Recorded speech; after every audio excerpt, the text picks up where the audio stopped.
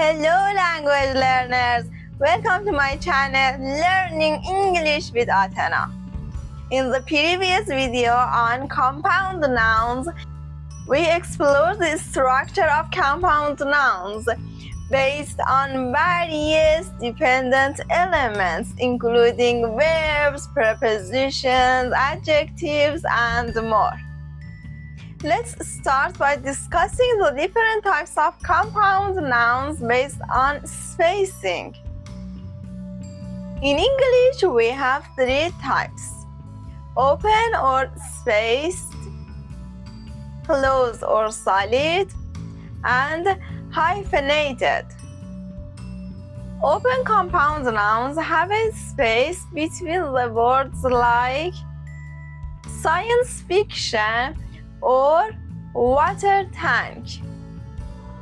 Closed compound nouns have no space between the words, such as football or wallpaper. Hyphenated compound nouns have a hyphen between the words, like checking or dry cleaning. Next, let's talk about word stress patterns in compound nouns. In compound nouns, the first word is stressed more than the second word. This stress pattern is crucial for pronunciation, as it helps distinguish compound nouns from adjectives and nouns that comes after them. For example, we emphasize the first word in coffee maker, night shift, playlist, and sister-in-law. Let's move on to a more specific example. The White House. This specific reference to the White House in Washington, D.C. is a compound noun with emphasis on white.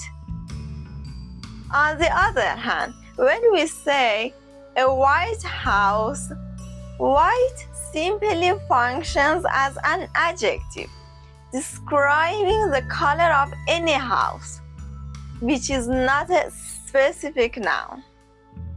Moving on, we'll explore countable and uncountable compound nouns. Countable compound nouns can be pluralized by adding s to the end, usually to the principle of the compound noun.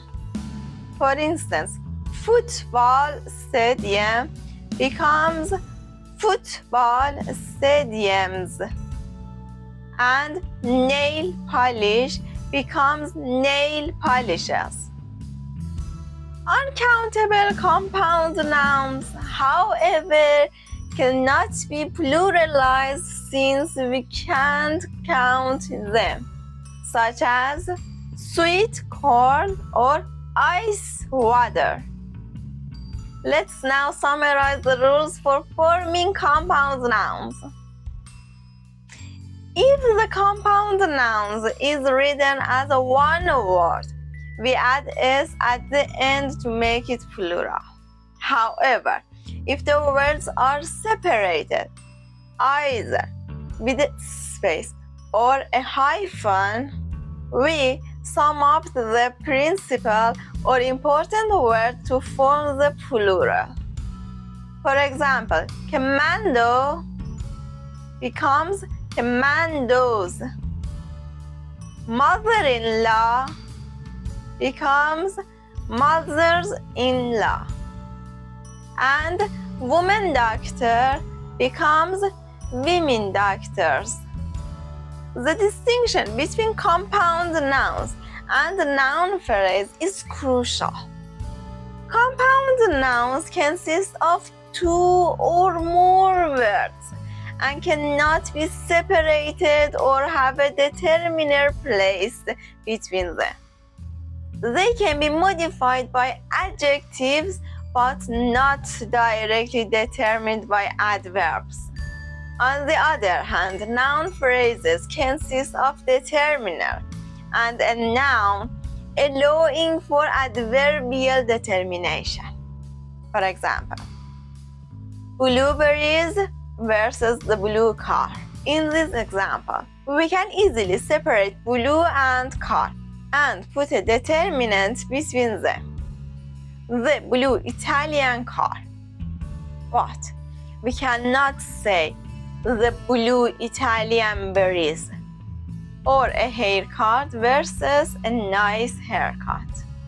We cannot say a really haircut, but we can say a really nice haircut. Now, let's discuss making compound nouns possessive.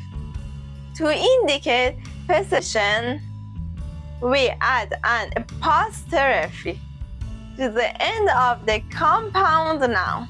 For example, if we say, my cell phone's glass has broken, we are indicating that the glass of the cell phone has broken. Now, let's discuss compound nouns and the use of in certain contexts. When explaining how a device works, we can use compound nouns to describe its function, but we cannot use of at the same time. For example, we say, Sarah washed the dinner plates, rather than Sarah washed the plates of the dinner. However, when describing the ingredients of a device, we can use compound nouns or of. For instance, we can say, this is a silk dress. It is really expensive. Or, this dress of silk is really expensive. Compound nouns and of can also be used to describe a holder. When using compound nouns, the focus is on the holder itself, while of emphasizes the content. For example, the swimming pool was being cleaned focuses on the pool itself, with the water in it, whereas the pool of dirt made the turtle move more slowly, emphasizes the dirt in the pool.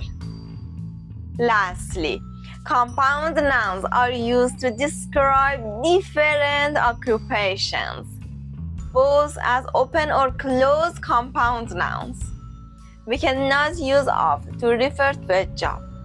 For example, we say, my uncle is a fireman, instead of my uncle is a man of fire.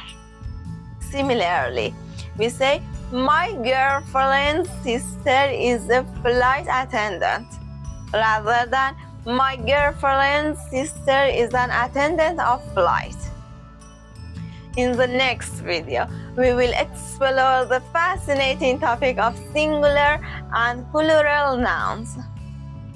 Stay tuned for more exciting lessons on learning English with Atena. Thank you for joining me on my channel. If you found this video informative and helpful, I encourage you to subscribe to my channel to stay updated with future lessons and language tips. Don't forget to leave a comment below sharing your thoughts and questions. And if you enjoyed the content, give it a thumbs up by hitting the like button. Your support motivates me to create more valuable English learning resources.